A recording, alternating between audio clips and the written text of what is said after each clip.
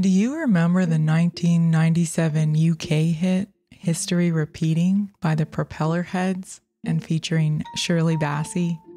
It's a catchy tune, and it immediately came to my mind while I was listening to this next audiobook, because it reminded me more than ever that our current COVID predicament is all just a little bit of history repeating.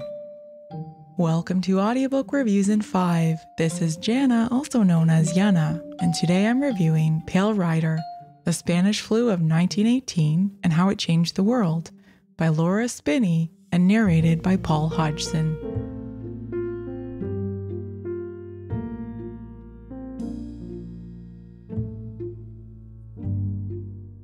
Laura Spinney is a British science journalist, novelist, and nonfiction writer, and she's been reporting on the coronavirus pandemic for the last few months with The Guardian. But this audiobook was published in 2017, which makes her writing seem all the more prescient. Although, of course, that's all in my interpretation, too.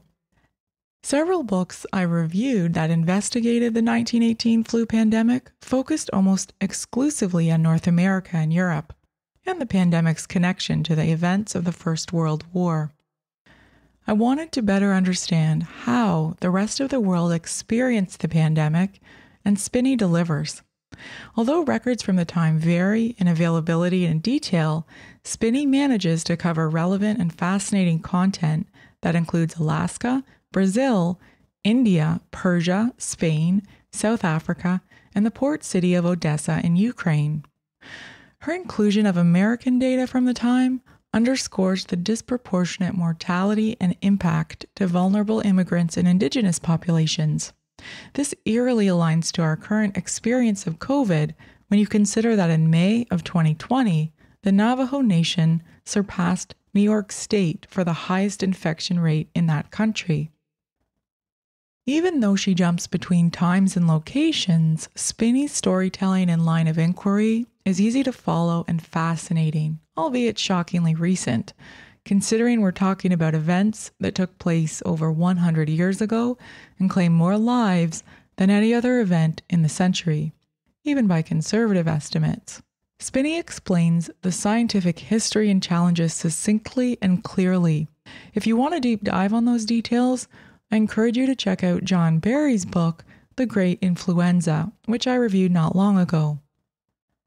I was repeatedly bowled over by how similar our current public response to COVID echoes that of governments and media more than 100 years ago.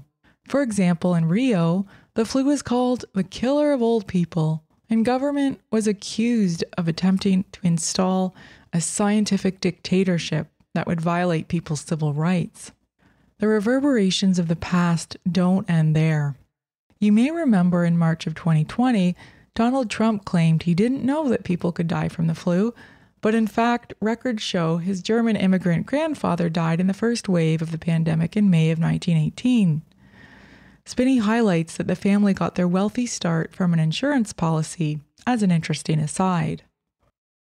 Some of the criticism leveled at this book relates to the accuracy of mortality rates, but Spinney acknowledges this variability throughout her book, and the disparity of record keeping from major populations from China, India, and Russia make it unlikely that we'll ever attain more accurate counts.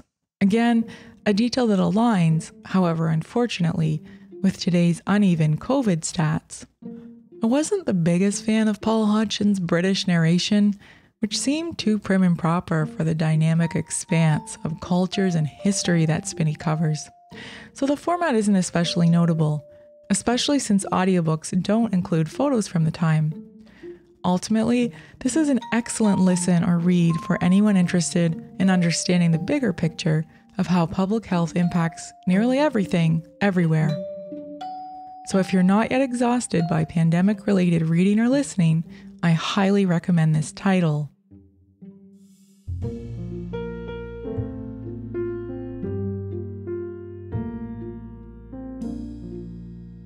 That's all for this episode of Audiobook Reviews in 5. Thanks for listening. If you've not yet done so, please subscribe to Audiobook Reviews in 5 on your favorite platform. By subscribing, you help increase the profile of this podcast and chances of other listeners finding it. I look forward to checking in with you all again soon. Please stay safe and be well.